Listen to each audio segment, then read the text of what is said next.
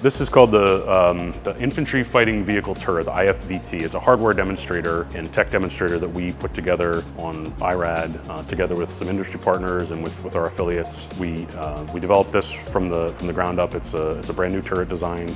It was designed to host a 50mm cannon, which is a new design that the Army has developed together with industry. So there's a cannon called the XM913 that's an integral part of this design. That together with an autoloader system that's a new design.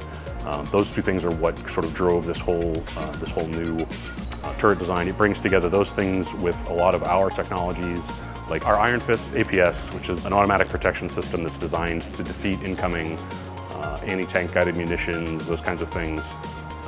It also includes Iron Vision. It includes our full digital turret electronics suite. So basically a full fire control system, ballistics, all of that is hosted in the turret. The turret is unmanned, so it's designed to operate without people inside the turret. It's man accessible for maintenance and things like that, but it's designed to operate without anyone in the turret.